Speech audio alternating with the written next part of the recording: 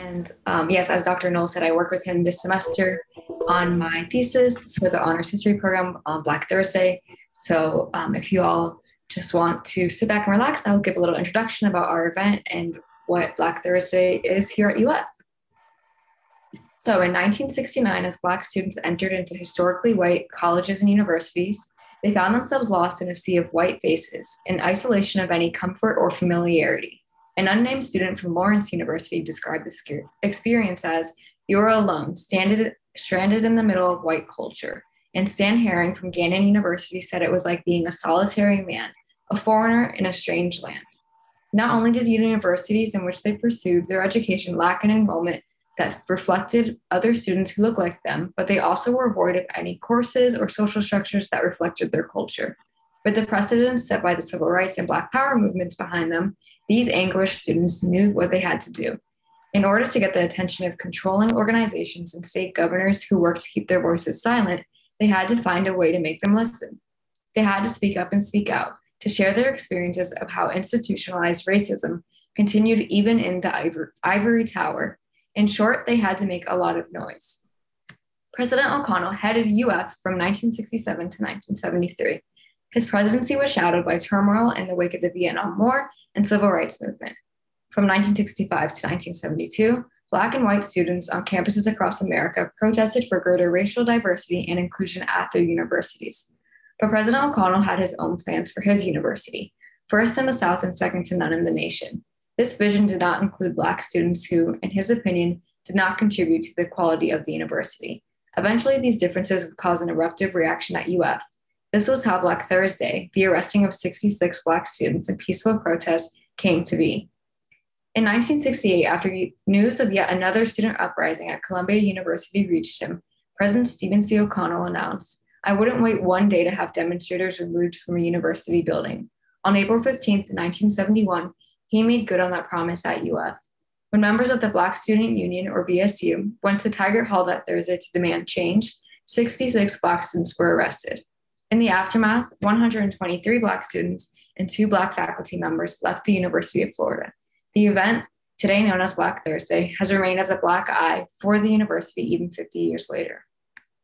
This April 15th marks 50 years since Black Thursday. Though we are only a couple days early, we have gathered some incredible voices from the past, present, and future of the event to help us navigate how UF has changed through the years. I want to say thank you to Carl Simien for Black Affairs and the Samuel Proctor Oral History Program for helping make this event possible. In addition, thank you to our panelists gathered here today who are so willing to share their stories. Please give a warm welcome to Dr. Betty Stewart-Fullwood, Lydia Washington, and Ms. Jeraldine Williams. And so we would like to begin with offering the first introduction to Jeraldine Williams, Esquire. I wonder why. Because you're awesome. Because I'm the senior person here. I am Geraldine Williams. I attended the University of Florida from 1963 to 1967, graduated Middleton High School in Tampa. And that means that at that time, I was from all Black schools throughout. For me, the University of Florida was truly a beginning.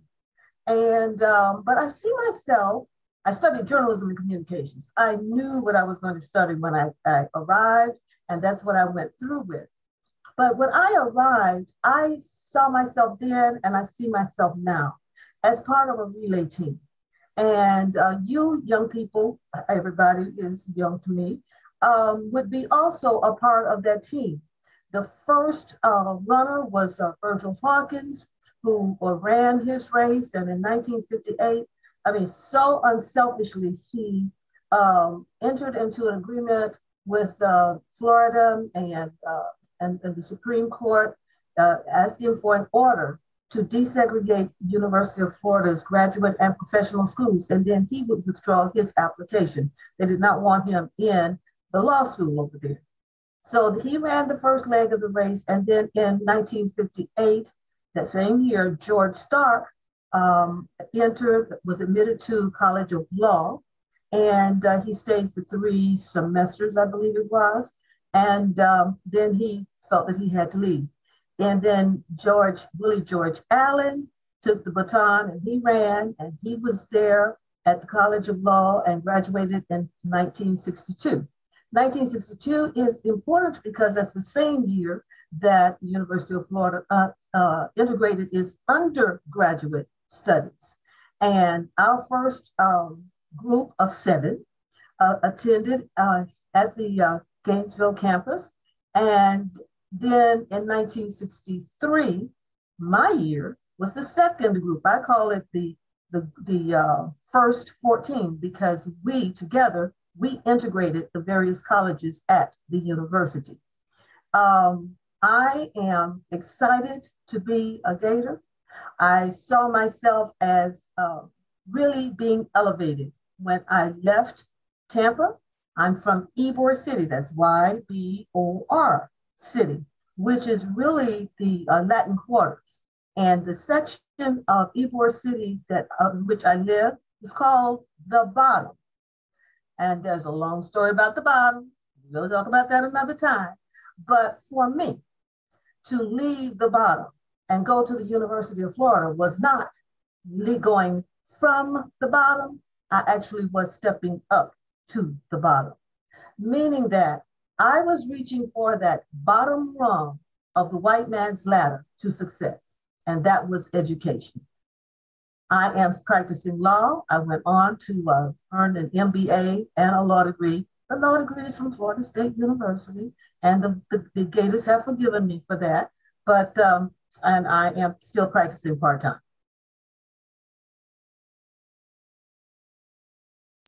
Thank you so much for your introduction. We want to make sure another one of our panelists gets introduced.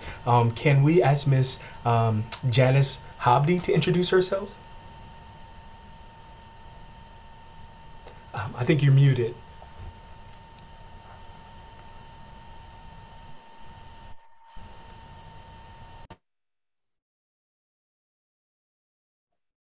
Try and message her while we get her unmuted. Dr. Fullwood, would you mind introducing yourself?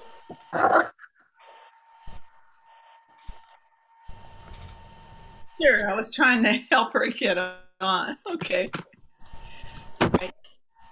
Okay, my name is Betty Stewart-Fullwood, and I am a native Gainesvillian, and I attended all predominantly black, well, all black, Lincoln High School here in Gainesville, and I graduated and went to Bethune-Cookman College.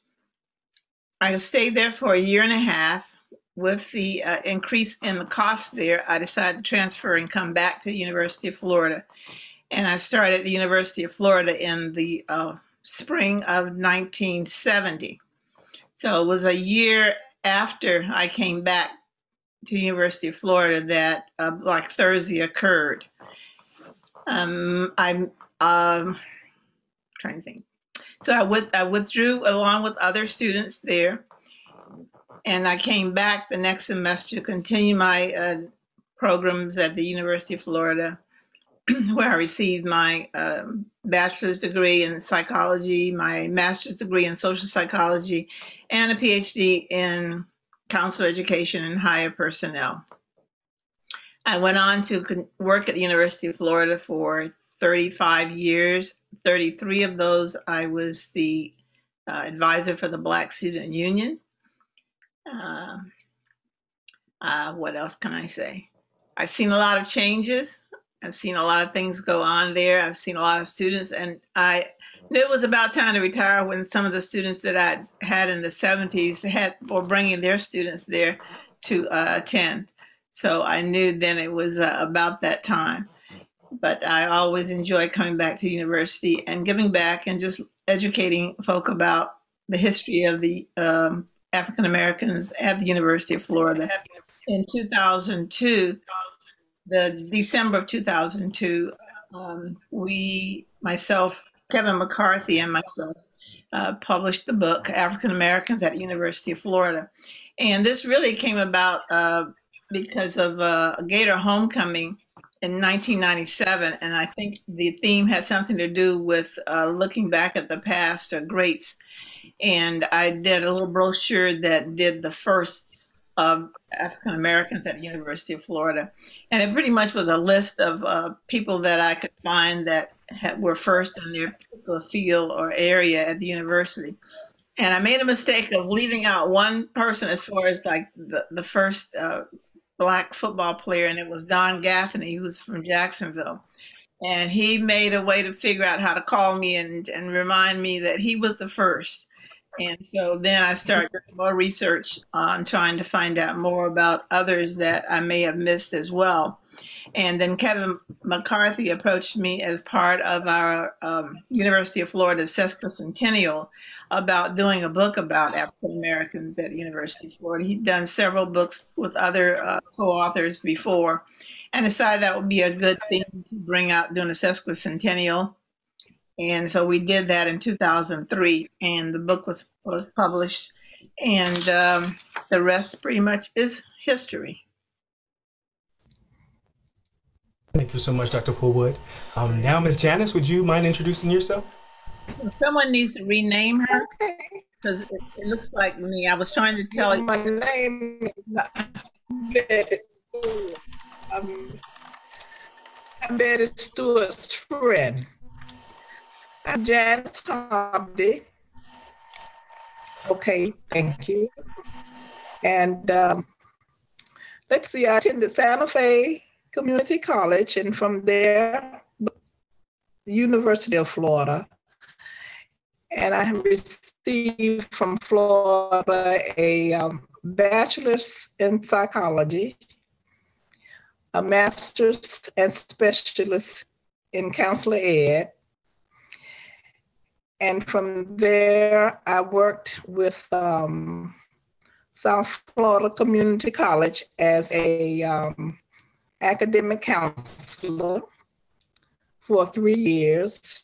And then I returned home and worked for Child Care Resources for 20 years, writing grants, starting the child care training. And from there, grants for Head Start and several other companies. And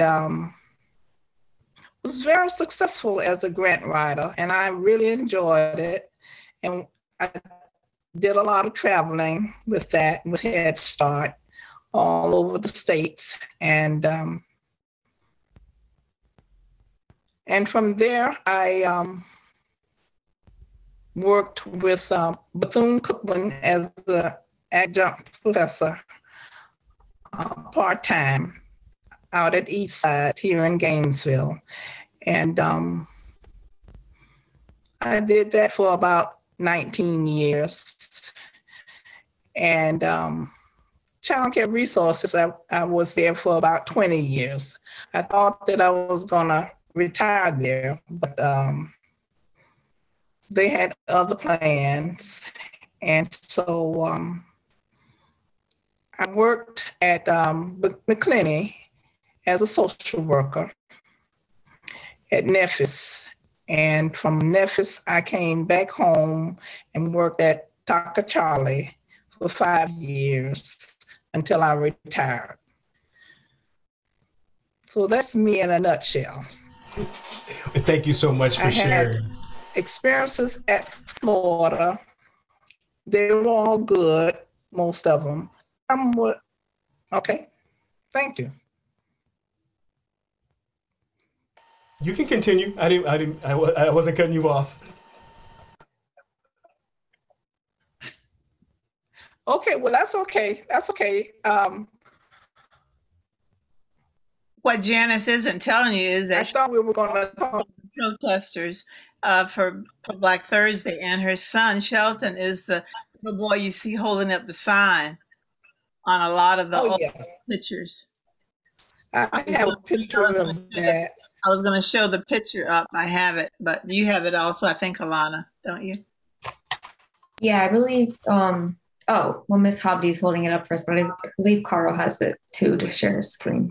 That's her son. Yes, that's my son. He was, I think, 3 at the time. And we had the Black Walkout from Florida at the time. And, okay, yes, that's it. And I participated, but I decided that I was not going to walk out. I did 2 of the 3 steps, and my parents were supportive of my decision to stand for what I believed in. I didn't have a problem there. A friend of mine, mother, called me that night, and she said, "Whose purpose is it serving for you to walk out?" And that really resonated with me. And I decided that I was not going to walk out because I was not going to defeat my purpose for going there, which was to get an education. And so, and I remember my father telling me something. He said, you know, the University of Florida is one of the most renowned colleges there is. And it's right in your backyard. So don't talk to me about wanting to go someplace else. And so I knew I needed to stay home and go there. So I pursued my education with Florida through all of the changes and all of the difficulties. And I struggled and I stayed there. And I'm glad I did. I was able to achieve my mission and accomplish my goals. Thank you so much for sharing. And I would like to let our next panelists introduce themselves. Okay, let's. Lydia, would you mind going next? The others. Sure. Good afternoon or good evening, everyone. My name is Lydia Washington. I use she, her series pronouns. I went to the University of Florida from 2002 to 2006. And I am also originally from Jacksonville, Florida. I also went to an all-Black high school, William M. Raines, whoop, whoop. And so in my time, which was interesting, affirmative action was gone from the state. And so they did a lot of recruiting, definitely intentional recruiting to high schools that were not passing, but had some bright students who deserved the opportunity or a chance. And I was one of them. And so I got fully, I don't think they have the scholarship anymore, but it's called the Alliance Scholarship. So I had a full ride to go to the University of Florida. I was really excited, just like my colleagues mentioned. I consider it the Harvard of the South. I just knew I needed to go there because I had a sister that also went there and graduated in 2000. And I just knew that if I wanted to elevate it myself, that, you know, I had to go to Florida. So I was really blessed and excited to get acceptance. Currently right now, I am the director of student activities and involvement at the University of Massachusetts Amherst. I went there to get my master's in higher ed. And I'll talk about it a little bit later, how not only just Black Thursday, but the Black culture and the Black student involvement at UF really wanted me to go into higher ed to help out particularly not only just Black students, but Black women students at PWIs. And so I am now there, and it's interesting, I became that administrator like Dr. Betty, where people come to me for everything and I give them those resources. I never thought I would be that administrator.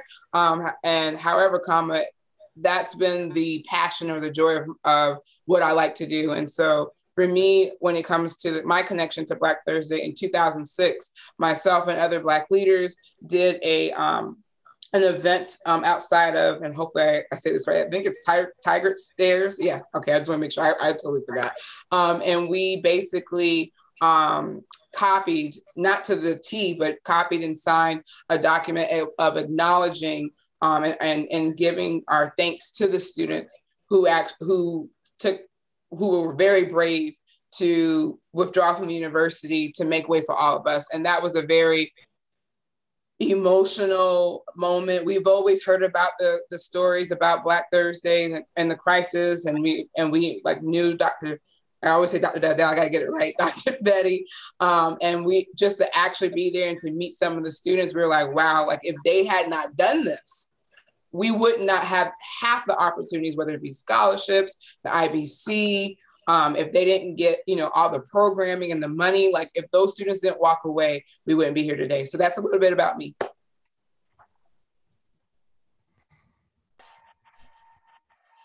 Well, thank you everyone for sharing your introduction and some highlights from your experience. I'm going to pass it to Alana, who's going to explain a little bit of how we're going to open up our question and answer portion. Yeah, thank you to all the panelists for sharing your stories.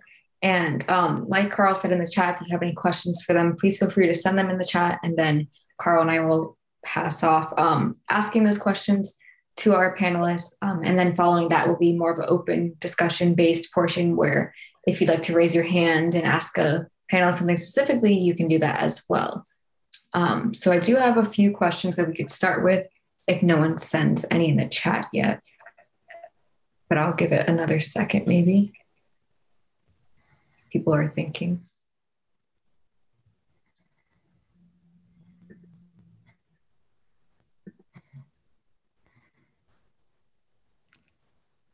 Okay, I'll start with the first question, which is why is Black Thursday important to you? So is there someone who wants to go first? Yes. Can I start? Miss Lydia, go ahead. Sure. So why is it important to me? A fun fact, and I was mentioning this to Alana, is that the Black administrator, Roy Mitchell, was my principal in high school.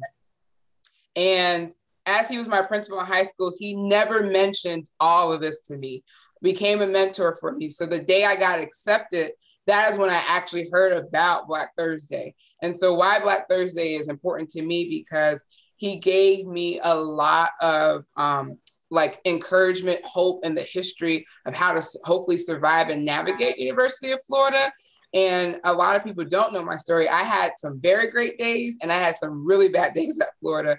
And without Dr. Roy Mitchell, I don't know how I would have been able to, make it as in like understanding the big beast of navigating being a Black student at UF. So that's why Black Thursday is important to me, because the administrator that actually left or resigned was my high school principal, who helped me out so much during my development as an adolescent. Thank you. Is there another panelist who maybe wants to answer? If not, there's some more questions in the chat. Yes, I'd like to address it. Go ahead.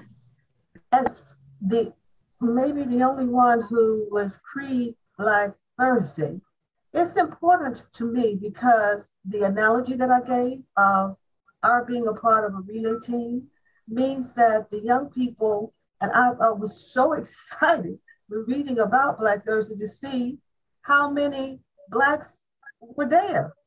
And there were only, listen to me now, there were only 14 of us. And at that time, there were about 14,000 white undergraduate students, and then there were the graduate students. So there was maybe a population on the campus of about 24,000. And let me tell you that you could have survived. We did survive. Now, what I found out later is that many of the 14 took a long time to get through, and some didn't survive, some left. I wasn't aware. I was doing my thing. My shero is Johnsina Williams McRae. Johnsina is the first African-American female to graduate undergraduate courses at the University of Florida. She's from Bradenton. And she came over to meet me the summer before I enrolled. And she said, Jeraldine, we're going to put blinders on, and we don't care if they don't like us. We don't care if they don't speak to us. It doesn't matter. We are here for a purpose. And see, that was our role. Our role was to prove to ourselves first. Remember, we were coming from all Black education, all Black living, period. So we had to prove to ourselves that we could step up to the plate and perform. And then we had to prove to the greater world that we could do it. One of the points that the vice president of student affairs, and they probably do this everywhere at about the same time, said, well, after we were in trimester system, and he said, after the end of the first trimester, every other one of you will be gone. And so what I did is I looked to my right and I looked to my left to see who was going to be gone. Because my mentality was, I'm serious. I have come to stay. Now, we had to be very strong to be here. We had not one, I don't even remember Black people cleaning. I'm sure that, I don't remember anybody Black on that campus but us. And the campus is 2,000 acres, okay? And I don't think, maybe 2 of the 14 were in the same discipline of study, but primarily I might have seen another Black on campus in 4 years, maybe twice on campus. I mean, because we just didn't even see each other. It was a lonely time for us. Living in the dormitory was challenging, but I found in myself that I am a survivor. And those of us who did finish, like Johnsina and some of the others who did finish, we had to build a high sense of self-esteem because we didn't have a single professor, assistant professor, secretary, clerical person.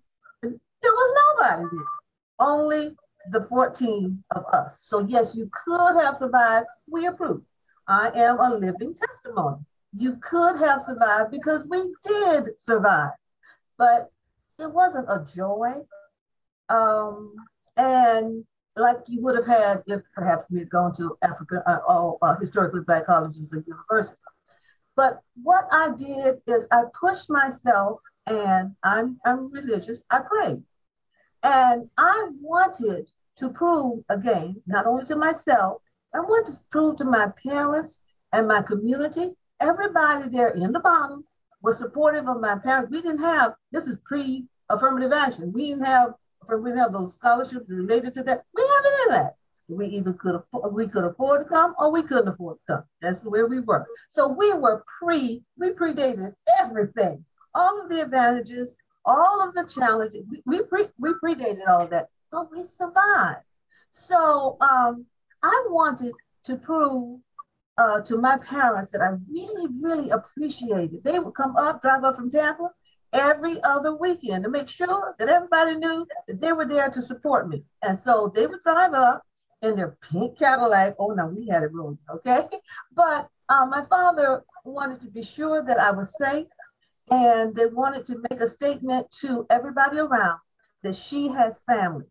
And I said to the Lord, I went directly to him. I used to go through my mama, but I went to him and I said, I want to show them that I really, really appreciate all that they have done. That was quite sacrifice on their part to put me through, be there for me and all of that. And I was able to come through and win that William Randolph Hearst National Writing Award. And that's a huge deal. I didn't get any encouragement from the College of Journalism to enter, but I did. But to have won that, and at the end of my 4 years, I told you now, I don't know who was on my right and I don't know who was on my left. I guess they were gone, I don't know. But I finished. And at the end of my 4 years, I was headed to the US Senate to be honored there. Now, that's how I did it. I mean, I'm like, no, I'm not a victim. I won't be. I'm victorious. And that's how we have survived. We had to have a sense of high self-esteem. Thank you. Thank you for sharing that with us, Ms. Jeraldine. That was beautiful. There are some more questions, so I'll ask another one in the chat. Lynn is asking, what can UF do to ensure a safer and more fulfilling experience for Black students? I didn't hear the question. I'm sorry, what was it? The question was, what can UF do to ensure a safer and more fulfilling experience for Black students?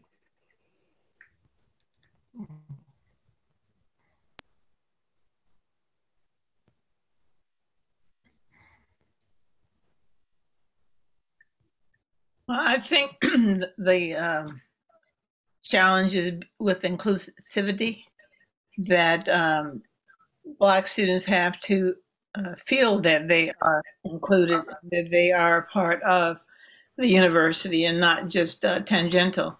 I know when I was on campus, and well, as a student, I'll go back even as a student, there were a lot of different activities going on that Black students were not involved in, not that they were excluded from them, but they were not included in them.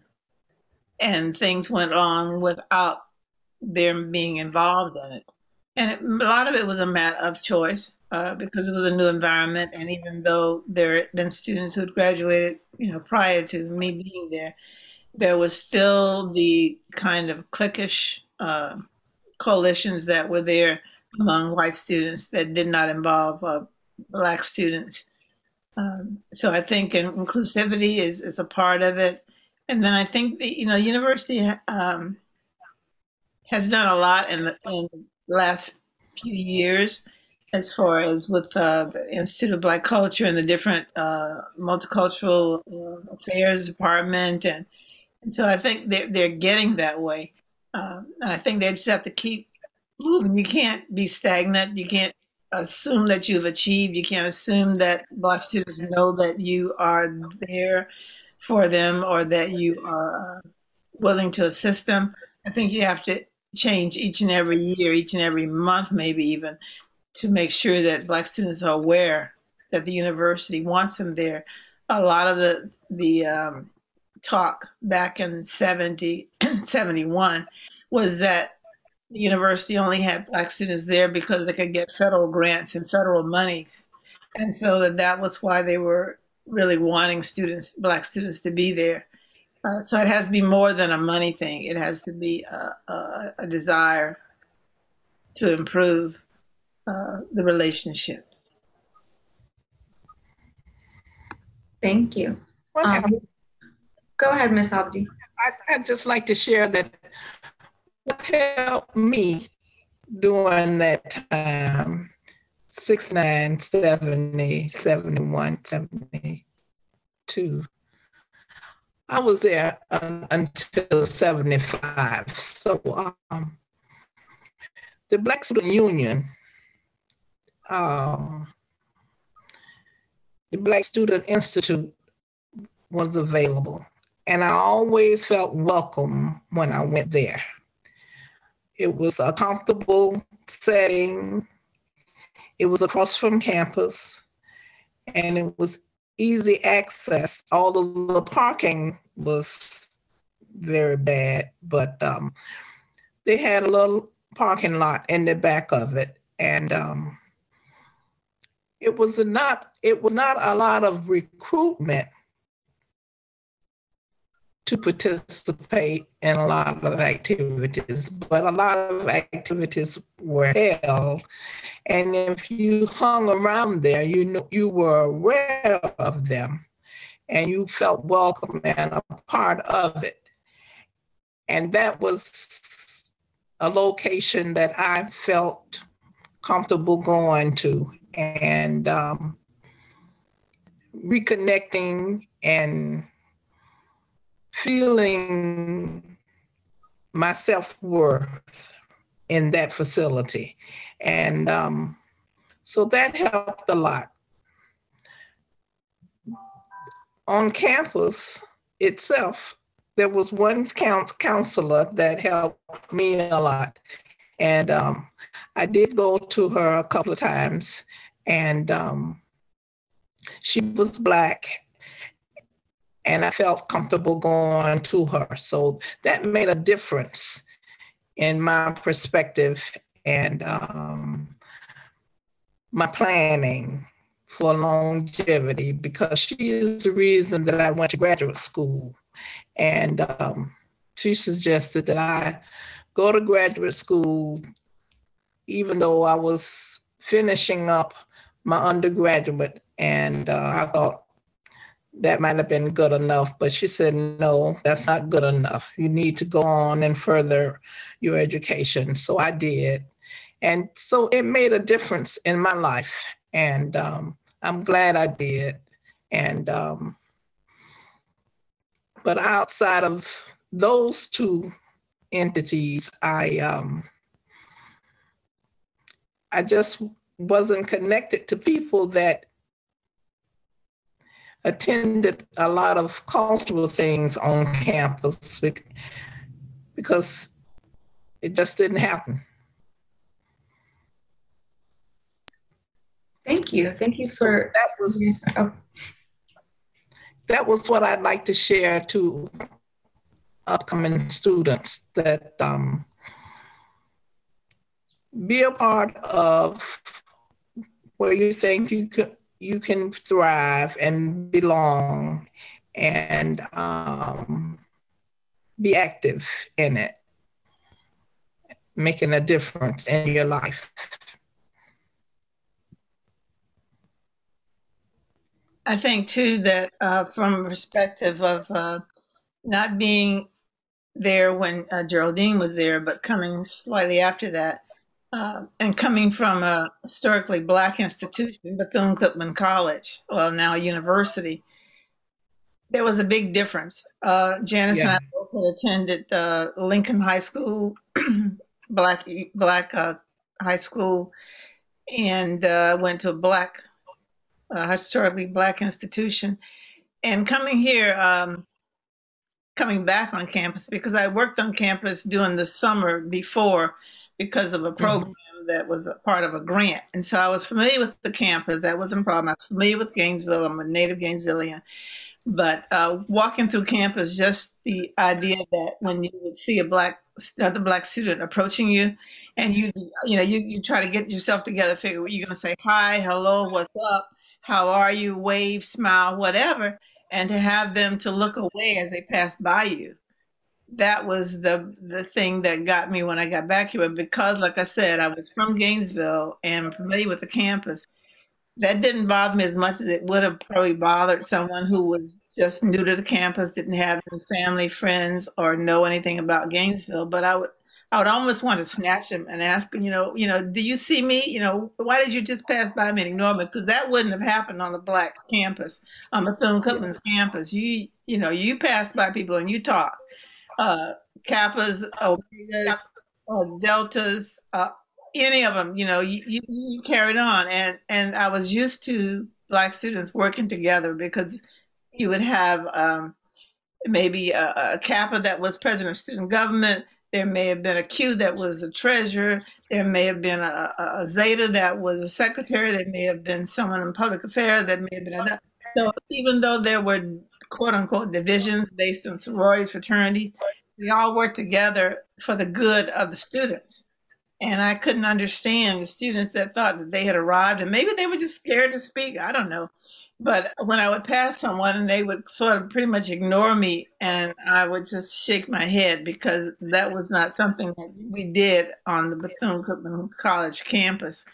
And so when I became an administrator or faculty or staff there, that was one of the things that I'd always talk to students about, the fact that, you've just not arrived for yourself. And I remember doing an analogy that folk thought was probably pretty crazy, but that, if you walked through the campus and you saw somebody hanging from a tree, would you really look on their arm to see if they had an Omega engraved in it or a Kappa engraved in it, or whether they had the signs for Alpha on them? I said, no, that's a Black person, so that wouldn't matter, and so it doesn't really matter to anyone else, whether you're that or not. You're Black first. Yeah. I wanted to add, as I was one of Dr. Betty's students, I think for me, my integration, I went to all Black high school, so for me, I that whole always speaking and sticking together was really huge. And I will commend her and the Mike Powells and Dacias and Walter, rest in peace, Walter Robinsons, and who actually had these really great programs where I didn't even like as much as it was a white or PWI, I didn't feel that way because they brought us in the summer. We all stayed with each other. We stayed with our friends. Our previews were like, you could tell they put our previews with majority of Black students. I mean, there were some white students, but we seen each other so much. And so we were onboarded in a way that when we had our first day of school as a freshman, it didn't feel as white, if that makes sense. It wasn't until I got involved with white organizations is when I felt the whiteness of University of Florida. Just like our colleague, I think Miss Janice mentioned, I thrived in BSU. I thrived in Visa. I thrived in students taking action against racism. I don't know if they're still there. There was a lot of Black organizations that I was a part of. It wasn't until I was like, you know what, let me go step into student government. I really felt the heat at the University of Florida. One thing that we did as graduate Black students, we would bring a freshman to dinner, invite a freshman to dinner, Black freshman, and to indoctrinate them to the whole process. And we share our stories like we're doing now with them, so that if there were some hurdles that they could omit, we tried to share that. And we did do a couple of dinners with them, and then it phased out and we didn't do it anymore. But that was very helpful to host a freshman for dinner and invite them to come, and they came, and we had dinner and we had discussion, and that was very helpful. It helped me be a part of that, and I'm sure it helped them. They said it did anyway. Thank you for sharing. Thank you all for sharing. Another question that came up in the chat. Oh, Ms. Jeraldine? I had to unmute. Okay. I just, following Janice, I wanted to say that when we were there, we didn't have the support systems on campus, but the Black community, the people in the Black community supported us. They would come, listen, I'm not shy, I guess you can tell. I call them and they'd come pick me up and take me to their houses, and we would eat, we would talk, and professionals in Tampa introduced me to professionals in Gainesville and my parents to them, so that I would have a nexus, I would have a sense of belonging somewhere, because we primarily stayed on campus because it was safe for us on campus. Yeah. If you stepped on campus, you could get into some trouble. But I wanted to be sure to say that the Black principal at the high school, the Black doctor, the Black dentist, Judge Mickles' parents were like my parents. I was always there, and they still, well, she does, he's now deceased, but his mother still supports me. Whenever I'm honored at the university, she is there. Whenever I'm speaking at the university, she is there. So that was that sense of belonging, and we needed that because we had nothing, we had nobody. And except now on Fifth Avenue was the colored section of town. You could go there on Friday nights and Saturday nights, and I love to dance, okay?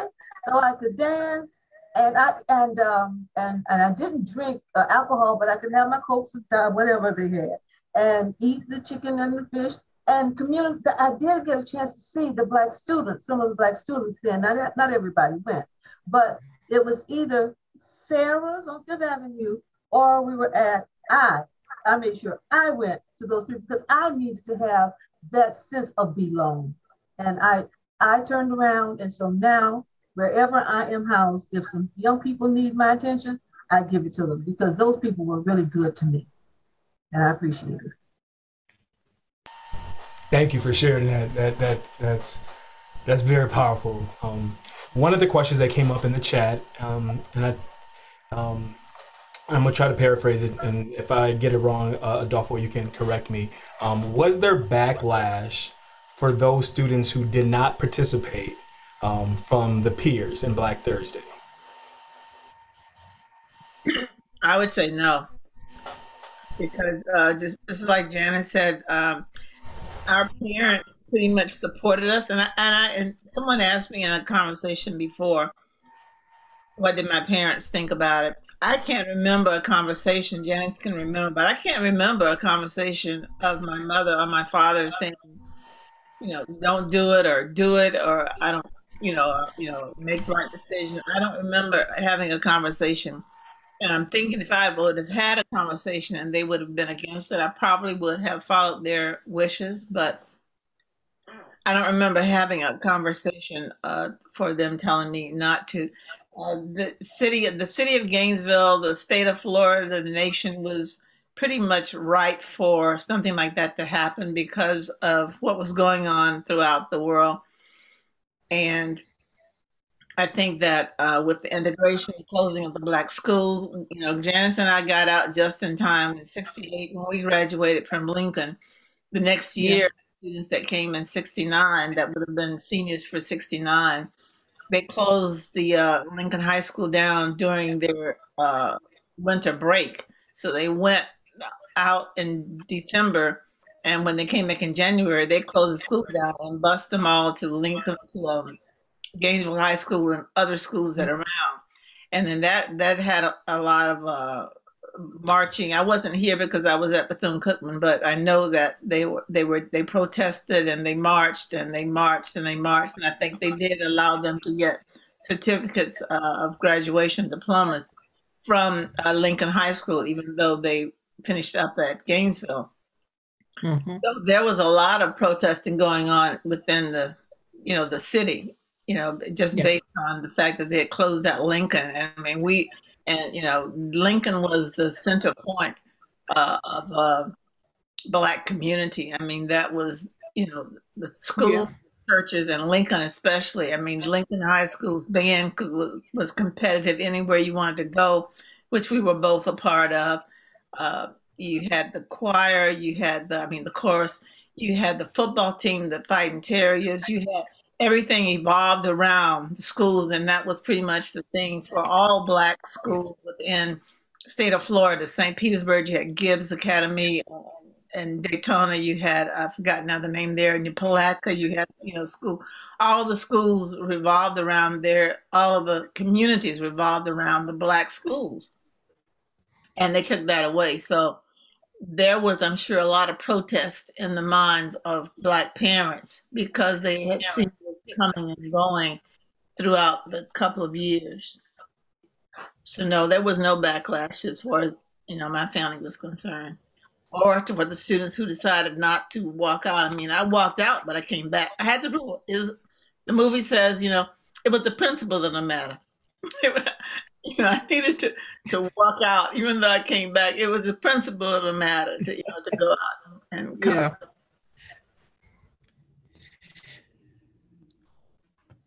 Thank you. Did anyone else want to share to that question?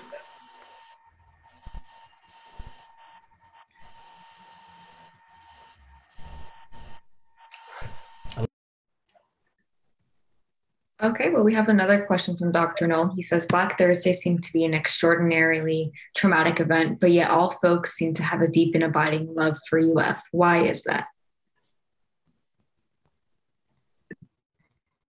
I don't know if that love is deep and abiding for everybody. But hey, I have 3 degrees from UF. I retired from UF.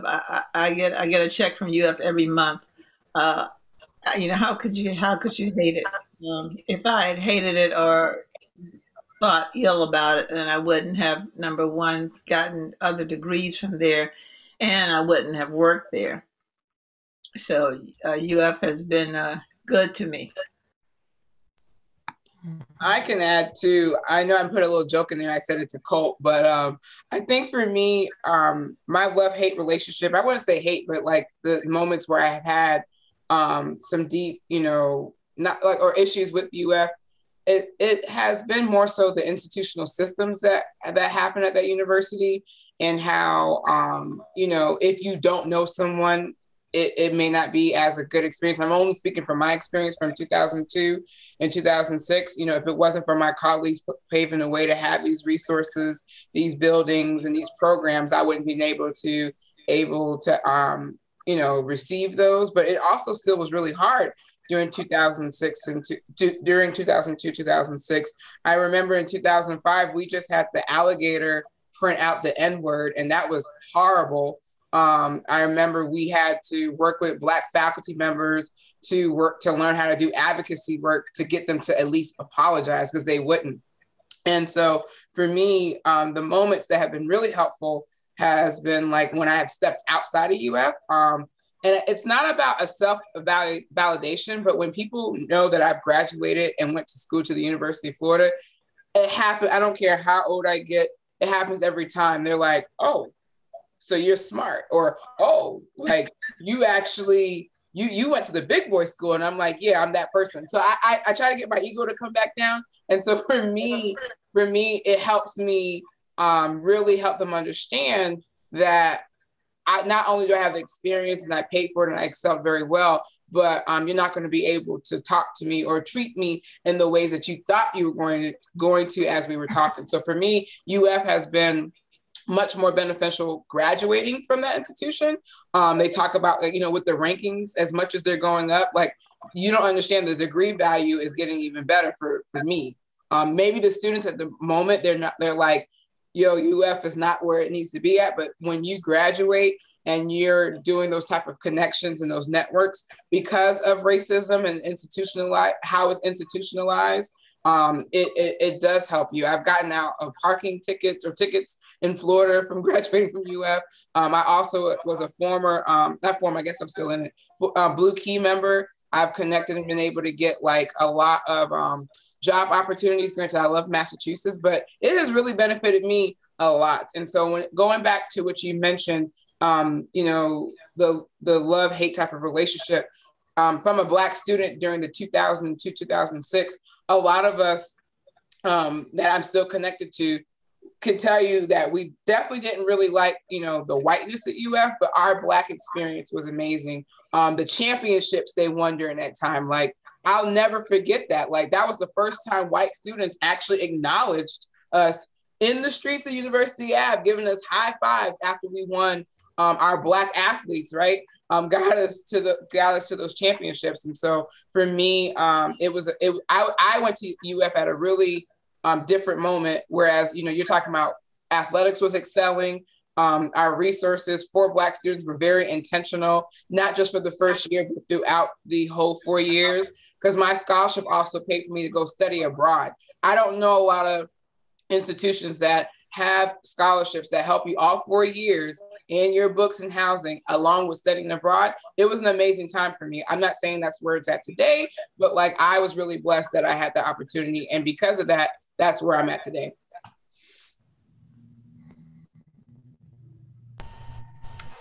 Thank you. Did anyone else want to speak to that particular question? The deep and abiding love for UF? Yes. Ours would be different from everybody else's. And I have been working with the university and trying to reach the alumni of the decade of the 60s. And I have all of these reasons. I've been told all these reasons, and I don't even want to hear them. I mean, I really don't. I just hate the University of Florida, and I don't want to do anything, and I'm like, oh, okay, all right, let's move on to the next issue, because, I mean, we're talking, 60 years ago? But now let me tell you what I did. When I was there, when I needed help, I went to my professors. I was about to fail. It was a science class, physical science. I didn't know what they were talking about. And I said, look, can't do that. So I went to him and I said, I need help. And I'm figuring you're being paid to help me, so I'm coming to you.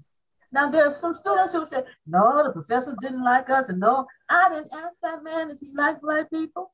I didn't ask him if he liked me. There was no love-hate relationship for me. I needed help. He was being paid to be my professor. I mean, so you know what he did? And this has helped me in life. I go to people who got the resources.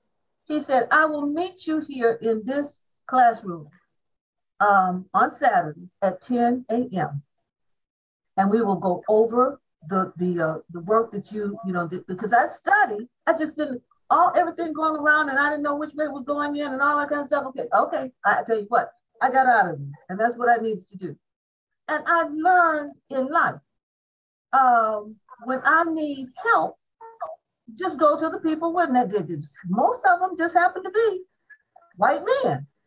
And for instance, when I was living in South Africa, I didn't have a job. I wasn't assigned. I just went to help. I mean, I don't know what made me think I could go, but I did. And so I wanted to buy a residence. So now I put my little stuff together now, okay? I'm not the dullest pencil in the box. But I had my stuff together and I went into the bank and I asked for a 100% loan, mortgage loan. I got it. I guess they thought I was crazy to come and ask for it. It didn't matter to me. They had the resources I needed and they said yes, okay? I went into Soweto and I'm helping I went to the people who had the Afrikaners who had taken all of the land, all of the diamonds, all of the natural resources that were there. And I told them that they had done it and that I needed them to fund what I was going to do to help some kids over there. And I got that from my experience at the University of Florida. Those were the people who had the resources. They knew they had the money. They knew what I needed to know. So I went to them. I don't have a problem with that. Okay. So I'm not saying I hate the University of Florida. Oh, I'm not. No, I mean, but it's a whole bunch of folks from the 60s who are in that category. Interesting observation. Not one of us, of the first 14, not one, sent a child back to study at the University of Florida. Now, it was rough. Emotionally, it was draining. It was tiring. And I called him my major professor from the university, from journalism, came to my residence in Tallahassee and asked me to send my daughter to study there. And I thanked him for his visit and I enjoyed having him. He was my favorite person over there in journalism. But her father was president at Florida A&M University. She was studying pharmacy. And I said, she has an option. And that option is to study pharmacy right here where her father is president. I could not see her leaving Tallahassee and going over to Gainesville, the University of Florida. For what? I mean, but it wasn't because I didn't like the university that she didn't come, but not one. We were communicating among ourselves, not one sent. And I know that there are others who have followed, who have done that. I think it's beautiful. I think it's wonderful. It's a wonderful network, nationally and internationally. I was going to Morocco and I was walking through the airport in Paris. Guess what I see? A Florida Gator shirt. So I did the shop. And hey, so it just works different kinds of ways, but different kinds of people for different reasons. I always try to stay on the positive because the negative wears me out. It pushes me down. And I'm looking for a way to survive. If I'm going to jump down, I want to land on my feet, standing straight up. And being negative, it doesn't work for me.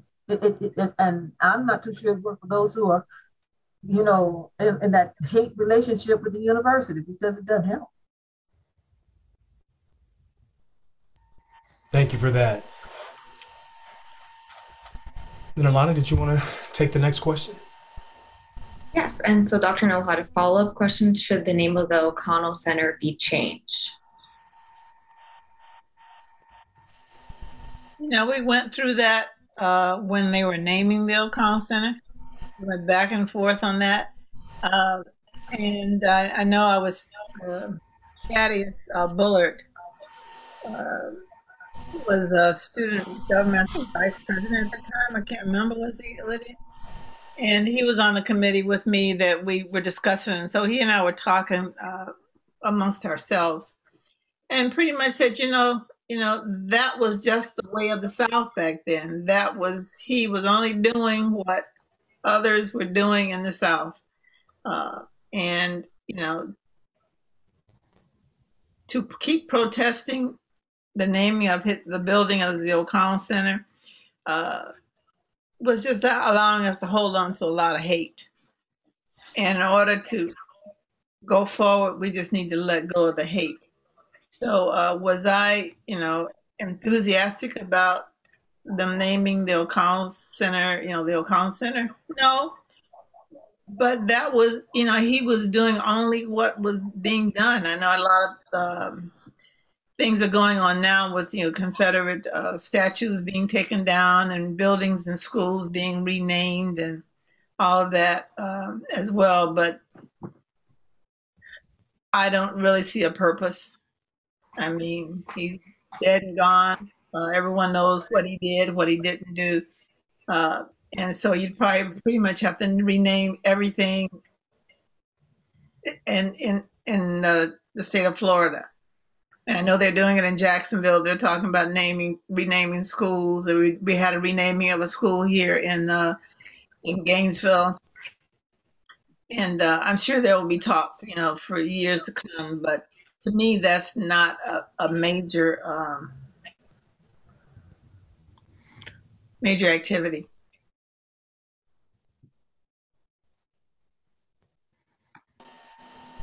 Thank you for sharing that, Dr. Fullwood. Did anyone else want to comment on that question?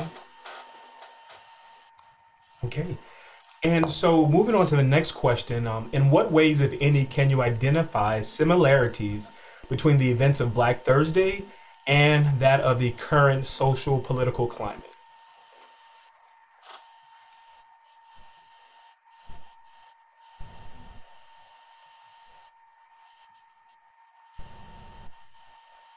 I'll talk. No one else is talking. I think the experience okay. of Black Thursday offers a sensitivity that we can take from that and use it today. It will be relevant today as far as creating that culture of sensitivity that was pretty much lacking during my tenure at Florida. But today, the acceptance is better between races, and we can build on that more readily today than then. So we've sensitized the ethnicities to the point that we can have conversations that are pertinent and relevant and meaningful between the different ethnicities. That's my takeaway from it. Thank you for sharing that. Did anyone else want to speak to that? I think that, Black Thursday was an event that came about because of a lot of different things that were going on campus, and there were pinpointed points that the Black students were looking for. And I think the same thing is going on with Black Lives Matter. I'm not sure if that's what they were talking about, the person that asked the question, but with Black Lives Matter and with all of the racial unrest here, especially during the last 4 years. And I think that there are some serious points, and I think that the students are stepping up to the plate throughout the United States. And they're realizing that, they have to protest. They have to make their voices heard. They can do it by voting, and they can also do it by protesting. So I think that this is what is going on, and I think that it's good. I wanted to add it from a higher ed perspective. I wasn't as you all know, I wasn't at Black Thursday, but as an administrator currently right now on college, and I'm pretty sure there are some Black administrators on this call, I definitely think there are some similarities as in Black students not feeling fulfilled or not having the resources or not feeling connected at PWIs. Black students are still submitting demands and asking for the same, like if you look at the demands that was submitted with Black Thursday, some of the things that they are talking about is more administrators, more spaces, more money, more resources. So some of the similarities, not just, I don't know UF's business because I don't work there, but like at UMass, that is the same thing that my students are asking and demanding. I tell them about the IBC and they're like, oh my gosh, you have a whole center dedicated to Black students where they just have a very it's like 2 rooms that's connected to a dining hall. And they're like, they're fighting for that versus an actual building, right? And so our students are also fighting for more faculty of color. We live in Amherst, Massachusetts. If you identify as Black and you come up here, you better have a family, because if you're single, like it's just not going to work out. And so like, our students, I always talk to them about Black Thursday, and I always talk to them about University of Florida and what you all are doing. And I'm not saying I compare to contrast, but they are also saying the same thing that a lot of students have asked over the years, is just to be heard, to be seen, so that their college experience could be something as they pay for it, right? That could be something that is worthwhile for their liking, if that makes sense. And I definitely know there's different generations and different asks, but I think the similarities is that Black students are still requesting more resources or some type of acknowledge that they're here at these white institutions.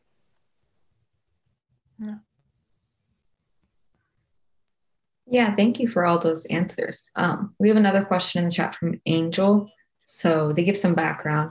My previous institution, the University of Richmond, is undergoing a huge Black student coalition-led movement to rename the buildings of white slaveholders. They began a process of disaffiliation, but the Board of Trustees is not budging. What recommendations would you suggest? So how do you get administration to listen to you?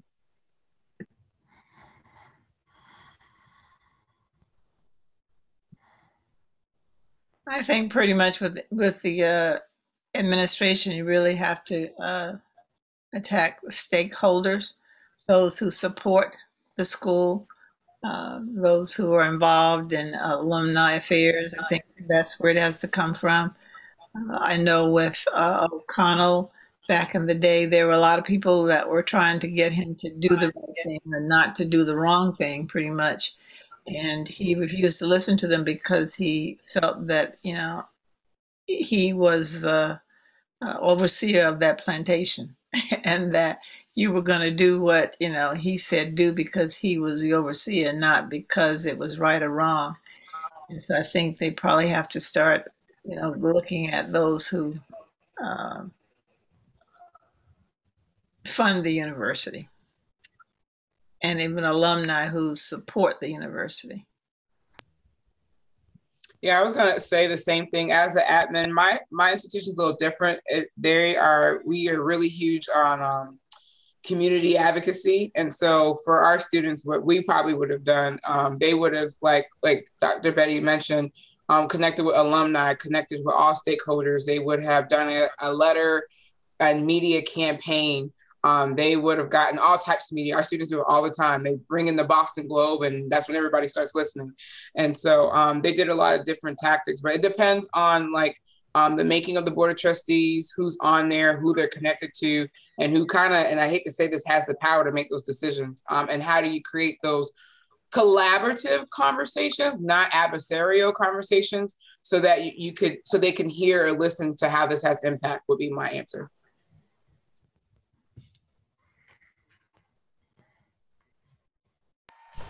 Thank you all for sharing. We have a question. We were able to survey some students prior to the panel. And one of the questions that I'd like to pose to you from the student poll is, how do you think student life would have changed if Black Thursday never occurred?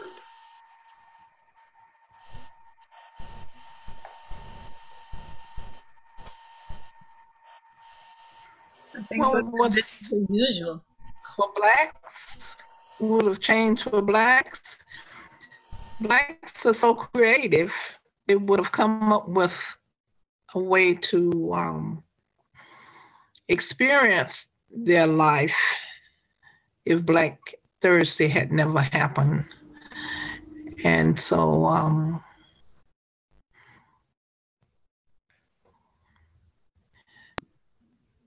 yeah, I think that eventually, with everything that was going on throughout the nation, with Kent State, I mean, there was just protests going on everywhere with Vietnam War. We're talking about apartheid in South Africa. There was a whole lot going on. And so I think that change was going to come, as the song says, eventually. So if it was not Black Thursday, it would have been some other event that would have ticked it off.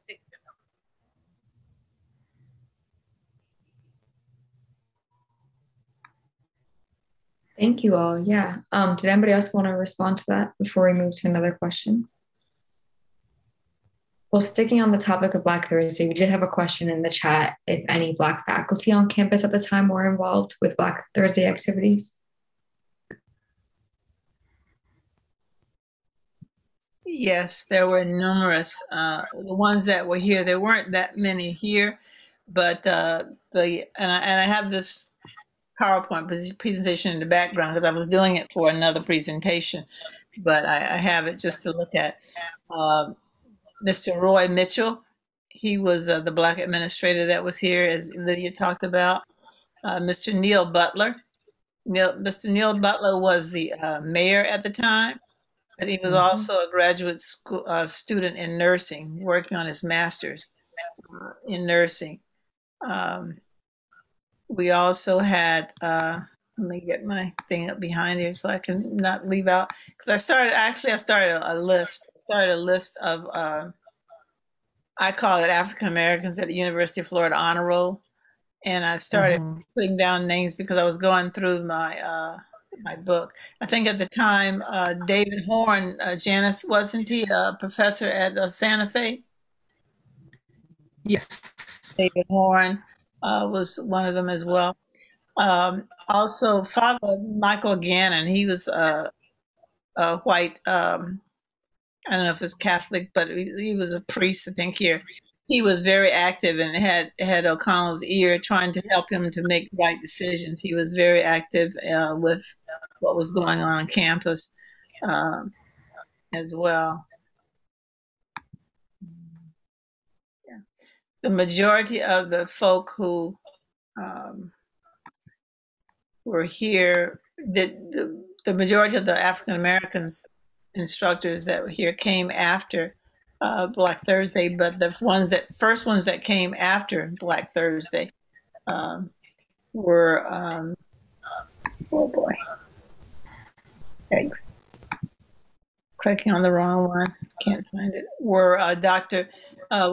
Thomas A. Wright. He was teaching some course here on campus. Dr. Ronald Foreman, Dr. Elroy Chow, Professor Betty Ingram, Carlton Davis, Elwyn Adams, Billy Avery. Those were people that were here on campus at the time, and I know that there were at least 5 of them who turned in their resignation along with Roy Mitchell.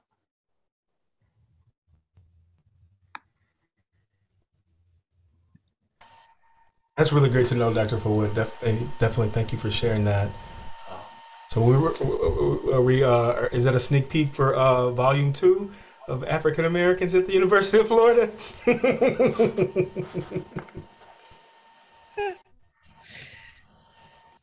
All right. So another question, if anyone else wanted to respond, another question is, how would you all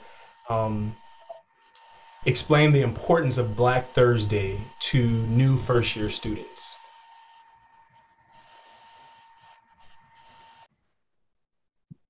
I think the importance of Black Thursday is pretty much like persons explain the 34th Street wall and that block of wall that's carved out from 1990 for the student murders, that, you know, that particular block is sacred because those 5 students that died, and there, you know, you don't want to forget it.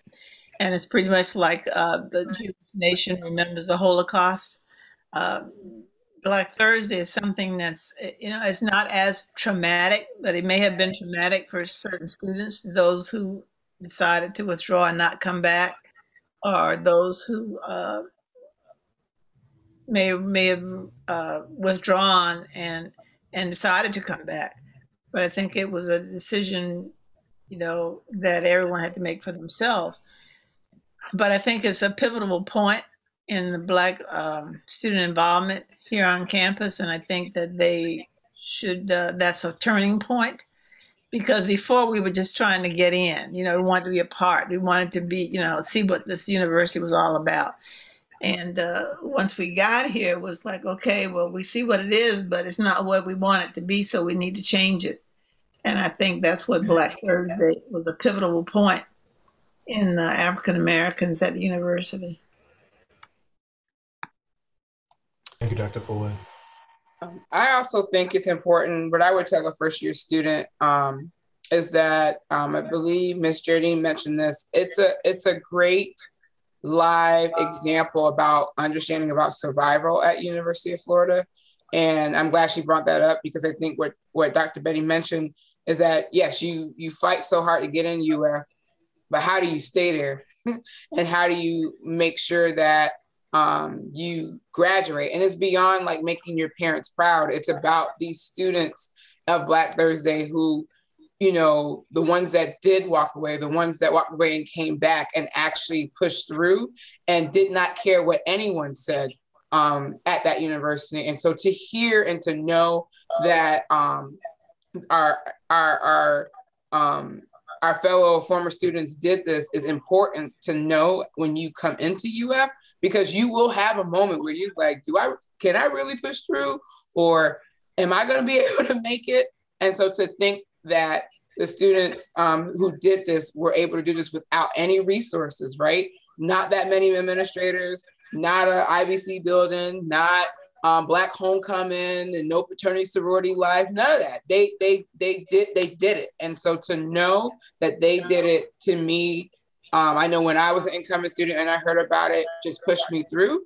And so I think it should be a part of the Black cultural history to connect first year students to understand the importance of it. It's not a conversation about like, oh, we don't want to deal with white people. It's about, this is what happened, and this is how they set the example and the expectations. And as you become this first year Black student at this university, that knowing this history and knowing the benefits that happen from this time to now, that you can also do this and make it too. So I think it's very important for them to know it, because what ends up happening sometimes when you're a young student, and that's my work email, so I apologize. Oh gosh. What happens sometimes as a Black student, like you hear about, and I'm not even trying to be funny, like my students say this all the time, I never got a chance to meet Martin Luther King. I heard about him, right? Or I never got a chance to see Malcolm X.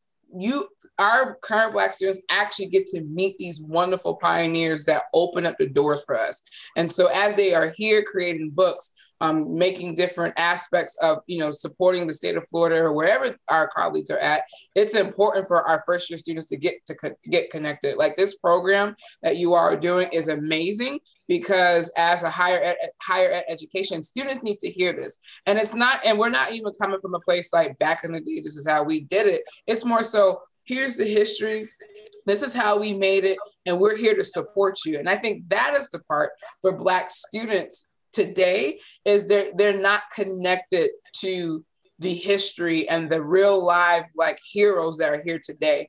And so that's why for me, it would be important for first year students to know all of us that either, went through it, supported, or remembered it in whatever way when we were student leaders, so that way they can continue on the history when we have more Black students to come. So that's what I would tell a first year Black student, because we all know this. When you join UF, I always say this, people are like, you can see a UF thing, go Gators. And I remember it changed to Gator Nation when I was in school. And so people connect to that. And so imagine if, if we start the culture for Black students, like when we're connecting, that we connect it to something that is ours, right? Now, I'm not saying Gator Nation is not ours, but I'm just getting to a point where it is important to establish and maintain our history and our connections for generations to come, because that, if you look into history, especially for particular African-American people, like some of our history was stripped. We don't know where we came from. So when I think about UF, I'm so blessed that I use Dr. Dowdell. Like, it's funny because Dr. Dowdell and I we grew up in the same religion, and now I'm in her sorority. And she also was a mentor for me, and I will always have that connection. But the biggest connection, and the first connection, was University of Florida. And so I am blessed to still connect with her. I'm still blessed I can see what's going on in her wonderful life versus mine. And that's where we have to do or open up those platforms for first year students so that they can still feel connected at UF. Because around that sophomore, junior year, I don't know if things have changed, but it gets hard. It gets really hard. You finish your major coursework, you're going into your major, and you're trying to figure out what are the two next steps. So having that support is important. Thank you for sharing that. I'm sorry, Geraldine. There was a saying that I used to tell students that University of Florida was like New York. They said, if you can make it here, you can make it anywhere. So that if you can make it at UF, you can make it anywhere. And I know that, in the 70s, when I was in undergrad, the quote unquote weed out course there was Introduction to Psychology. Everybody had to take Introduction to Psychology to go into your upper whatever. And that was it. And I know in the 90s, it was differential equations. I have no idea what differential equations was, but I know that I had plenty of students coming to my office crying about not doing well on a differential equation. I could not help them. I could not help them at all. But there's certain things that we have to get over, and I think that University of Florida is the best teaching institution that can teach you how, because it's all about teaching you how to learn. You learn how to learn because you learn how different instructors approach different topics. And so you learn for that class, and then for the next semester you may have to learn a different way for another person. So you are constantly changing and learning how to learn, because when you have to regurgitate what they have given you on an exam, you have to know where they're coming from. So it's a really good teaching tool. I think that's what we should do as far as the history of African Americans at UF.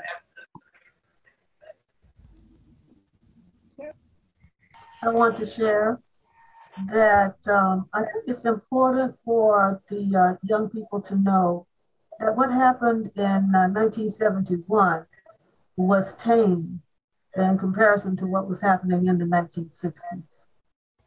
When we were integrating in the Southeastern universities, two students were killed, not students, but two people were killed over at the University of Mississippi when Meredith was going in to enroll. And then, of course, we had the Alabama governor standing in the doorway, blocking the students who were being escorted by federal marshals, saying never.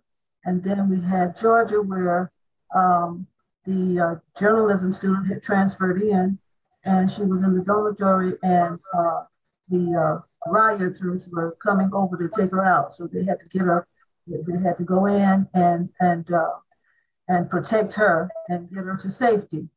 And come on around to Florida, we had some students who were brought in, some teenagers who were brought in. and they were integrating an INN, over in St. Augustine. They were integrating the swimming pool, and the owner came and poured acid into the swimming pool. And here we were in Gainesville, and then in 1971, you think that it was calamitous, it was big, it was huge, and it was. But we take everything in comparison, and so it was what we needed at that time. Let me say that in the decade of the 60s, we didn't have the numbers. We didn't have the support at all, okay? But because I was the journalist, and many of you who especially are researchers don't know that I actually wrote for the gator, that it was the alligator was on campus at that time. And I've gone back and I've read some of the articles. It really lays out the history of what we were going through. And also, as a journalism student and being the only Black, I had to go with the white students and Mr. Cunningham over to the Gainesville Sun you have to lay out the paper, okay? So we went over to lay out the paper, and Mr. Cunningham said, this is in 1967. The Civil Rights Act passed in 1964, I believe it was. And so Mr. Cunningham said, Jeraldine, we're going down to have lunch, come and join us. And I said, okay. So we all walked down, and there must have been 8 because he would make 9. And then there was a white attorney, a male attorney who sat there with us. And this was in walking distance, right downtown. And the young lady came, and she was the waitress, and she put a place setting for everyone except me. I was a little more than pissed. I was very upset. I got up and I left. And Mr. Cunningham told the newspaper editor, and he sent for me. And he suggested that go ahead and be angry about what happened. I can see that. But what I don't see is letting that be the end all. So what I want you to do, and I did, he said, I want you to write a 3-part series, and I will publish it in the daily newspaper. And it was on public accommodations, because this is what's going on. This is 1967, and I wasn't being served in 1967. And the second part was on police community relations. And the third part, and they're probably not in the same sequence that I'm giving to you, the town-gown relationship. Now, see, as an African-American student, what I could do on campus and how I was treated there was totally different from what it would likely be in the community, except on Fifth Avenue at Sarah's.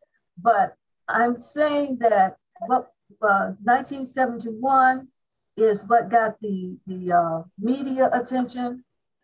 We also had a precursor to that, was the kind of stories that I was writing as a student journalist, so that we could go back and we could see, and we could appreciate at that time, contemporaneously, we could appreciate what was actually happening. So just for a reference, you know that the Alligator would have some stories, and the Gainesville Sun would have some stories about what, so that was our protest. I mean, we were articulating, we were sharing with the community, let everybody know that we too had problems.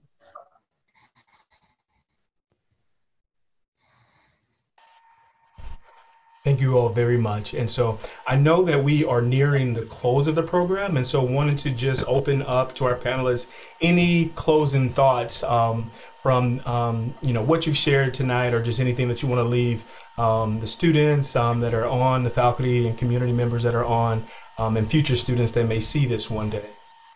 Carl, if I can say something, I just got a message from Angela Linder, and I don't know if people know who that is. She's the associate provost, and she was on here, and she said, I'm grateful to learn from and be inspired by our panelists tonight. I'd love to get your thoughts on how we can find ways to pass on this history to all of our undergraduate students. I have to run, but I'll reach out to you to find some time to chat. So this has made a difference, I think. And I want to thank Alana, and I want to thank all the panelists for participating in this.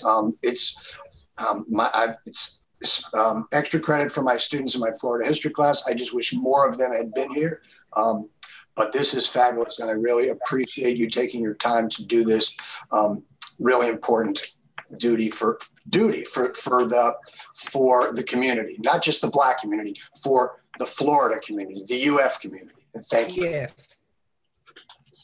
Thank you for sharing that. And we will be working with the Samuel Proctor Oral History Program and also our Division of Student Affairs Marketing to be able to make sure that this is captured and curated adequately so that it can be available. And so when we get more details, we have the emails, everybody who was able to participate tonight. And so once we have the information in terms of how we will be able to make this available, we will definitely share that out with the community. All right.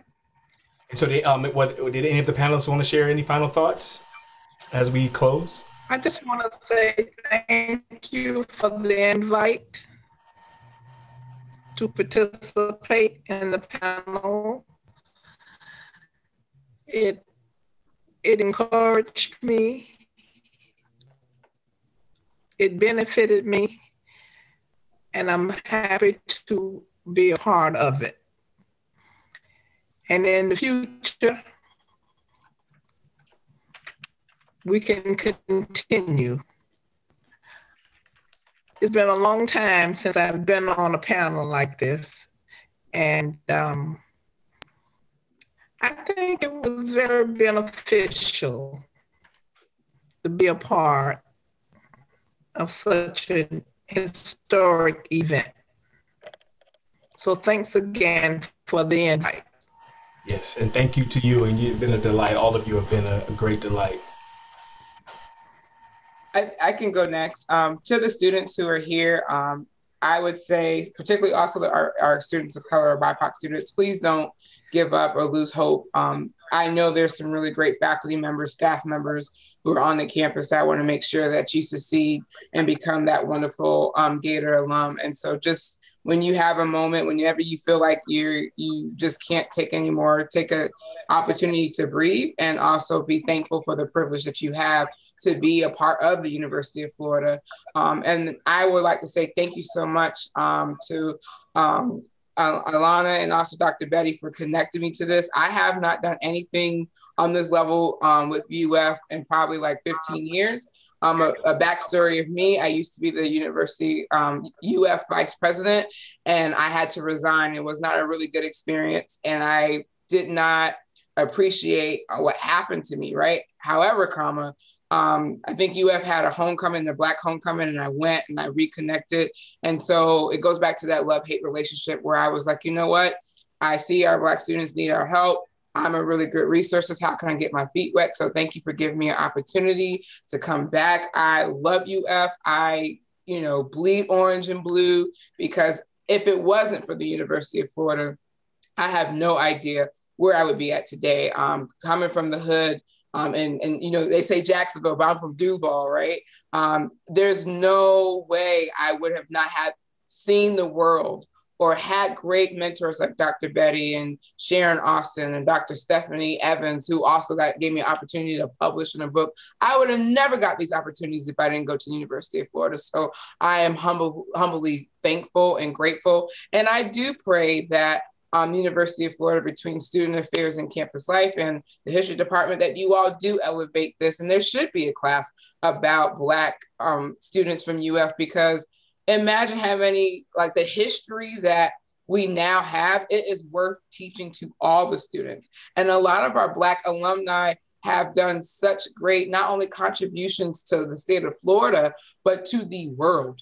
And so I think it would be really great to make sure that we elevate that story and that people understand that if it had not been for Black Thursday, we would not have these wonderful alums that we have today. So thank you again. And I hope to connect with you all. I will put my email in the chat if those who want to connect and hear about, some really cool, crazy stories back in 2002 to 2003. I'll be more than happy to share it with them, but not on this recording because I have no idea where it's going.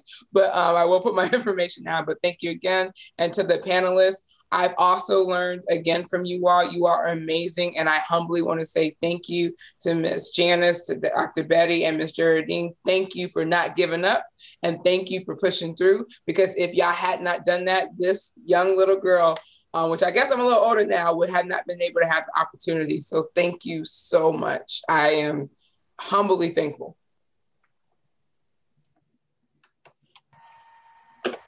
Thank you folks so much for sharing that. I wanted to pass it on to whoever is next in sharing. Any final thoughts? I'll share. I want to thank you and the organizers for inviting me to be the face of the decade of the 60s. It's okay, that's what it really is. And because we were silent, we had to be cautious, but we persevered and we got through. It's important to let our young people know that we were the bridge builders. They didn't just show up in 1971 and get the media coverage without having some foundation being laid, some building blocks being constructed there. And I just feel great. When I come back to the university, I look around and I look at all of the Black and other minority students and I say, these are my grandchildren, because I had something to do with their opening doors for them. And I mentioned just offhandedly about affirmative action. But there was a graduate student who came to visit me, and she spent the day with me, and I thought, I mean, I'm really honored. She was from Brazil. She was a grad student from the university, and she was talking with me about how affirmative action helped me. How explain so that I can make this part of my thesis, you know, that affirmative action, and it was all about affirmative action. And I looked at her and I said, Sugar, I'm so old. I was before affirmative action. She couldn't believe it. And she was like, whoa. So now I said, that's another chapter. All of us didn't come through, okay? Now, I came over to the campus, and then before the COVID virus, I would come up to different meetings, and I spoke at to the journalism administrators and faculties, and a student came to me, a Black female student, and she said, Miss Geraldine, I need some help. I said, how can I help you? She said, what do I say to them, whoever them is, when they say, you are in my friend's spot. If it weren't for you, my friend would be here. And I said, well, listen, honey, what they're trying to do is they're trying to put you in a defensive position. Now, what I want to pass on to the young people, anybody who can hear me, have in your hip pocket a card that you can pull out for whatever situation arises. And I said, now when they approach you again, you just tell your friend, thank you. Don't be defensive. Don't be apologetic. Thank you. Because when I came, the students who would talk with us were the Jewish students. And I may have said this in another setting with some University of Florida alumni. But one decided that she was going to set herself apart from me. She wasn't just going to communicate with me, have a nice conversation. So she said, you're a student too. Yes, I am. And so you're from a subculture. I said, I don't know what you mean. Well, you understand where she was coming from. And you're from the ghetto. I said, okay, now you finished? Yes. I said, let me explain. No, I am not from the ghetto. I had heard ghetto and ghetto when I was in high school. Ghetto, ghetto, ghetto. So I went to the dictionary and I read ghetto, Everything's ghetto. And it was dealing with Black people from the ghetto. But when I looked up the definition for ghetto, I was ready. I put that in my hip pocket and I pulled it out on her. I said, no. I was born and raised in Ybor City. That's YBOR City, in case you don't know, okay? And it is a community of different ethnicities. We have the Italians, Sicilians, African Americans, the Cubans, primarily. That's the composition. So because we have a mix of ethnicities, then it is not a homogeneous grouping like you have come from. So you are the one who have come from the ghetto, not me. You see what I'm saying? No, I'm not apologizing. I'm not letting you make me feel badly about a doggone thing. And so what was I, 17 years old? You know, right now, you know, you want me to be Black, you want me to be female, you want me to be old, whatever, you know, and they say, oh, now what other cards you got? Hey, I got them. But that's what they have to do. They have to be prepared. Don't apologize for a doggone thing. When they try to make, so thank you. I mean, thanks. Appreciate that wisdom. Appreciate that wisdom. Dr. Fullwood, is it on you? I don't know if I can follow that up. But I guess if I were going to give advice to students that are there, it would be to know thyself. That's what I used to tell students all along, is to know thyself. And that's pretty much to know what your limits are, what your qualifications are, and to go for it. There's some people who I said would come to campus and, you know, you could party all night long and still go to class and make A's on exams. Some people, they needed to study all night long just to get a C on an exam. So, you know, what your neighbor is doing or your roommate is doing may not be what you need to do. And so that goes with life as well, that you have to know what your limitations are. And like Jeraldine said, you know, to be unapologetic. I love that shirt that I have. I got from the IBC that says unapologetically Black. And I wear it sometimes and I just watch reactions of people when I wear it because, you know, I'm bold, I'm out there, you know, this is where I am, this is who I am. You can't look around me or avoid me because I'm in your face kind of a thing. And I think sometimes you have to be in your face bold. And I think that anyone who has made it to the University of Florida can make it through the University of Florida. And all you need to do is to find that help, find that home, the IBC, Black faculty and staff, and non-Black faculty and staff as well, because it takes the whole village, not just a Black community. The Black community is pretty much the supplemental part of it, but it needs the whole community to make you be successful there. And I'm not going to go into detail about it, but there was an advisor, Dr. Colonel Morton Wolfson. He was advisor while I was in undergrad, and he's the one that set up my schedule, and I had to take this physical science and biology every semester. I hated physical science and biology, but those were two weed out courses as well.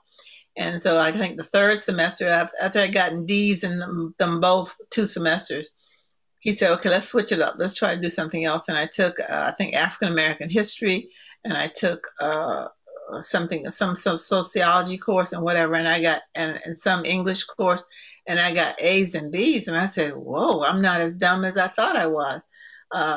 And so, you know, it took him to show me that, you know, there was more than one way to get to where you need to go. You just needed to be able to realize that you could do it.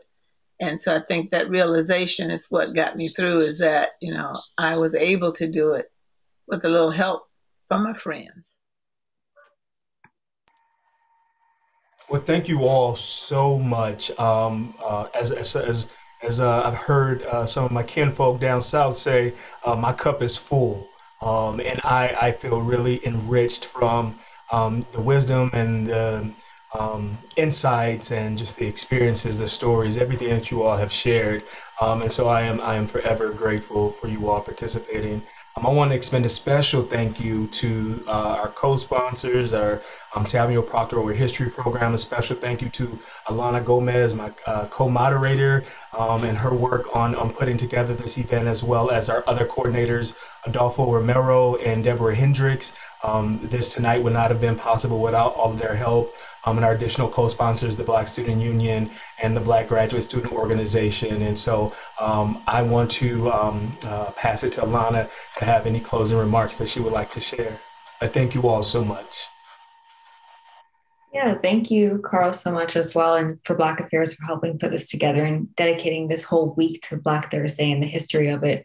So that's amazing. And I just want to say thank you to all the panelists as well. It's been amazing to see my thesis come to life, basically, and to hear those stories and that wisdom told directly to me, and being able to educate other people here in the Zoom and being able to share your stories with others has been very special to me. So I just want to say thank you again, because this is how it should be. This is what UF should be encouraging. There should be an education on this, and everyone should be at this panel right now. Unfortunately, they are not, but thank you to those who came, because this was very enlightening and very telling of where we are now and where we're hopefully heading. So thank you all. Yes. And I put the website in the chat. And so please visit our website. There's some other activities happening throughout the week.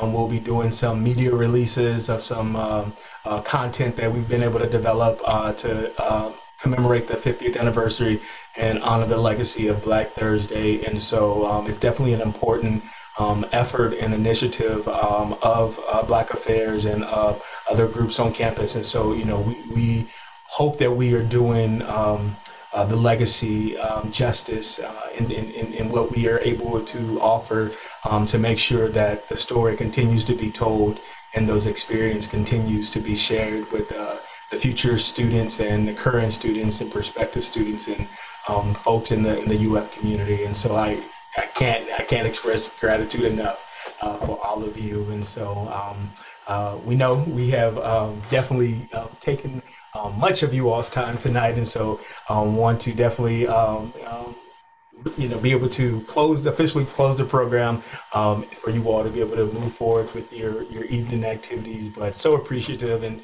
definitely looking forward to staying in touch with everyone and connecting again soon. And so with that being said, we'll say thank you and good night. And we hope that you join us for some of the other activities during the rest of the week. Thank you. Take care, everyone. Thank you. Thank you.